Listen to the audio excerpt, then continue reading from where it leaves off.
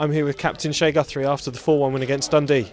Shea, a good home performance tonight. Yeah, the boys were excited to get back home playing after a couple weeks away, and I thought our energy was good all night, and we tried some new line combinations, and things went well, and the boys really performed tonight. So it was close in the first period, but it was really the second where the Blaze really started to take the initiative, wasn't it? Yep, I mean they're a short-handed hockey team, so we just had to keep coming at them like we did in the first, and we cut a couple breaks, got the 5-on-3 and got that big goal there. So yeah, it's the same effort that we took over from the first, and the boys brought it tonight. It was good.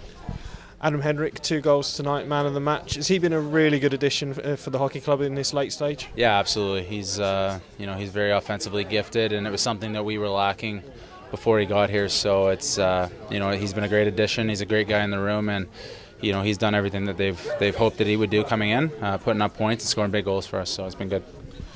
As captain, how are you going to lead the team now through this stretch? What are you thinking now for this final month? Nothing special. I mean, I just gotta play hard every night myself, and look at this kid. Okay, play hard myself, and just bring good effort, and that's all I can do.